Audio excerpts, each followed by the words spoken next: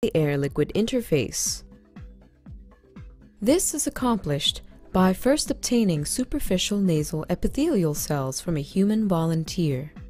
The second step is to seed the cells on tissue culture plates, and then expand the cells in flasks. Next, the expanded cells are seeded into transwells and grown to confluency. The final step is to remove the apical tissue culture medium of the confluent cell cultures on the transwells to establish air-liquid interface culture conditions. Ultimately, cells grown at the air-liquid interface for 3 to 4 weeks will redifferentiate into a mucociliary nasal epithelial cell culture, mimicking the phenotype of the nasal epithelium in vivo. The main advantage of this technique over existing methods like culturing bronchial epithelial cells or obtaining commercially available respiratory epithelial cells is the ability of the investigator to set a priori the population from which to sample the nasal epithelial cells. Nasal biopsies are much less invasive than bronchial brush biopsies during a bronchoscopy, and therefore disease populations with moderate to severe disease can be sampled without any significant side effects. While it's important to remember that this technique is very useful for studying the effects of inhaled agents on normal respiratory epithelium, it's also important to remember that these samples come each from a unique genetic complement, and this makes them important resources for studying genetic diseases such as cystic fibrosis and primary ciliary dyskinesia. Demonstrating the procedure will be Missy Brighton, a technician from my lab.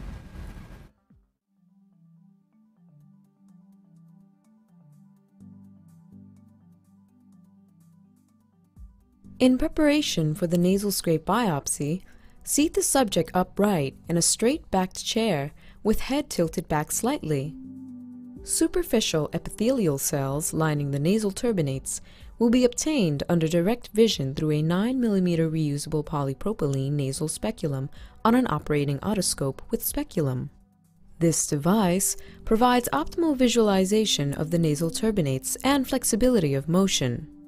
Insert the otoscope speculum into the nostril and the inferior turbinate, visualized with illumination.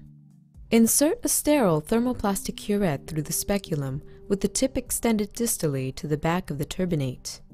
Using gentle pressure on the inferior surface of the turbinate, draw the curette across the mucosal surface 5 times and then retract the curette. A successful retrieval of mucosal cells held by capillary action will be evident in the cup of the curette. Place the curette with the cells in a 15 ml conical tube containing 8 ml of rPMI 1640 and place on ice for transport to the laboratory. Use forceps to retrieve the curette with the cells and then use a P1000 pipette to dislodge the cells from the curette. Discard the curette.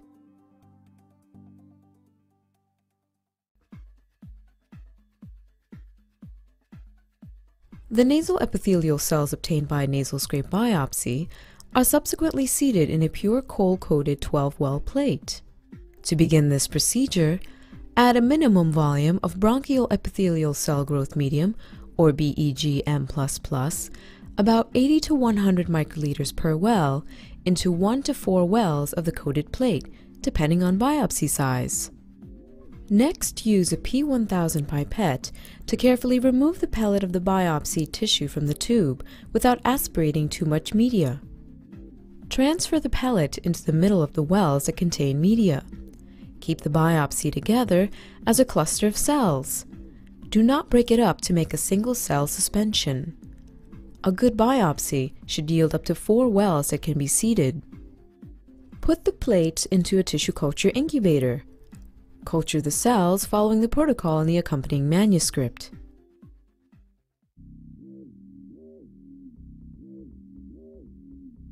The cells seeded in the 12-well plate are monitored daily until they reach 80 to 90% confluency, at which point they are transferred to flasks for expansion. Carefully aspirate media from each well, and then add 500 microliters of 0.25% trypsin per well.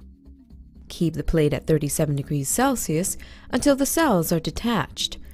This usually takes 2 to 3 minutes.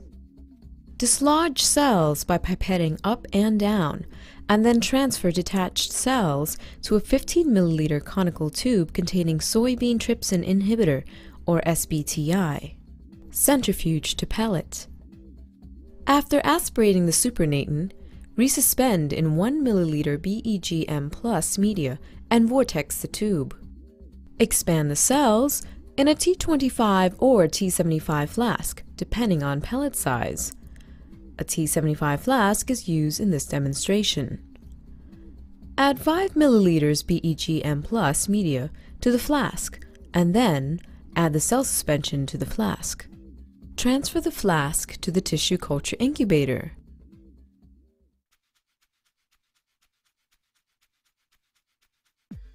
After expanding NECs in flasks, the next step is to seed cells on tissue culture inserts. Remove the media from the T75 flask and add 4 milliliters trypsin. Incubate cells at 37 degrees Celsius for 2 to 3 minutes until the cells are detached. Dislodge cells by tapping the flask and pipetting up and down. Transfer to a 15 milliliter tube containing SBTI. Rinse the flask with 2 milliliters Hank's Balanced salt solution and add the rinse to the 15 milliliter tube. Centrifuge the pellet and then remove the supernatant carefully. Prepare the 12 well plates.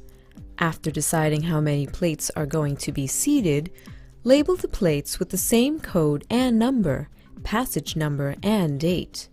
Add 700 microliters BEGM plus media to the basal chamber of each well. Resuspend the cell pellet in 1 milliliter BEGM ALI media by vortexing the tube. Count the cells with a hemocytometer and dilute the cell suspension with BEGM ALI media to the total volume needed for the amount of plates that should be seeded. Add 200 microliters of cell suspension to the apical side of each uncoated 12-well cell insert. Transfer the plates to the tissue culture incubator. To maintain the cell cultures, change the media every other day. Use BEGM ALI media, 700 microliters for the basal compartment and 200 microliters for the apical compartment. Inserts have to be maintained submerged until cells are totally confluent.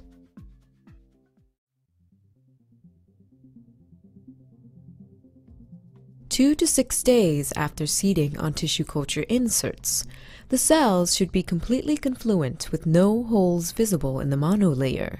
To establish air-liquid interface, or ALI, 48 hours after the induction with retinoic acid, remove all media and add 700 microliters Pneumocult ALI maintenance media to the basolateral side only. There is no medium on the apical side. Maintain the cell cultures for 4 weeks at the ALI. Please refer to the accompanying protocol text for further details of the procedure for establishing and maintaining ALI.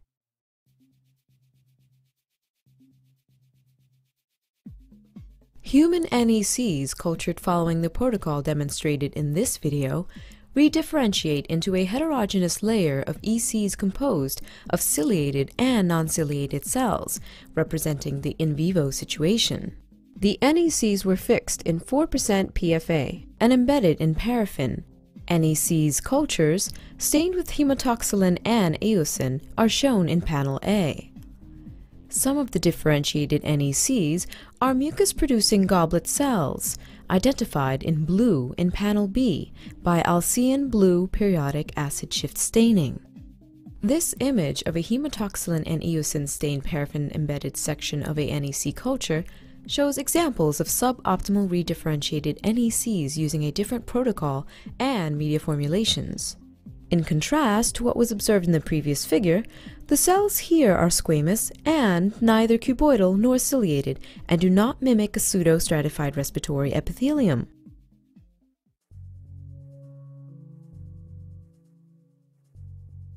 The key point in all of these procedures is the first one, and that is the acquisition of a really good sample of nasal epithelium. This leads to the development of the whole culture system and the development of good differentiated epithelium in vitro.